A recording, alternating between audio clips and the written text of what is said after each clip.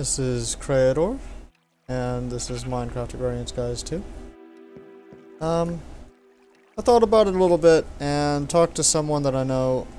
I think that since I don't really know any of the tech mods and etc. that are coming up, what I'm actually going to do is I'm going to actually end the series here and continue playing on this map so that I can get a grasp of what's going on with all of the different mods that are completely new to me.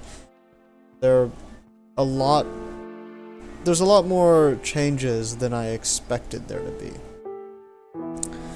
I was kind of expecting that it would still actually work fairly similar and have similar progressions to what I was used to, and that just wasn't really the case. There's also just a lot of other things in addition to that that I'm not at all even close to used to. And it's really slowing everything down hugely.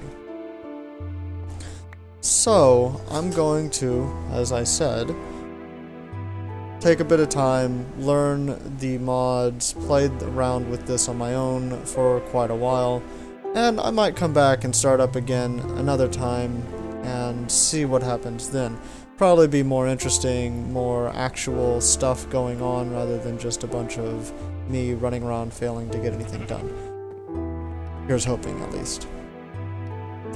In the meantime, I will be messing around with other games and continuing some of the other stuff that I've got going on.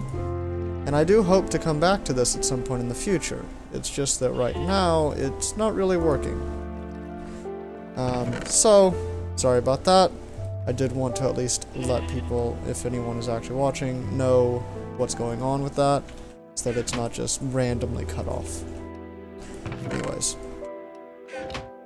Until next time, whenever that may be, this is Creator, and this is Minecraft Agrarian guys too.